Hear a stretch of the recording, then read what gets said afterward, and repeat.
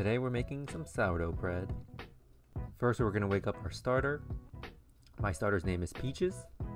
There's 4 ingredients: water, flour, salt, and yeast, aka your starter.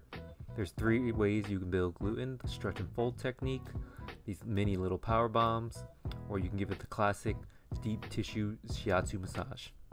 The dough should look shiny and smooth, and after it's tripled in size, it's ready to be swaddled and baked. We're baking in a Dutch oven at 450 degrees. After 30 minutes, you're going to take the lid off and bake for another 20 minutes for some extra color. My volleyball team just won their first game, so when I came home, yeah, I was pretty hyped to eat this bread. Bruh.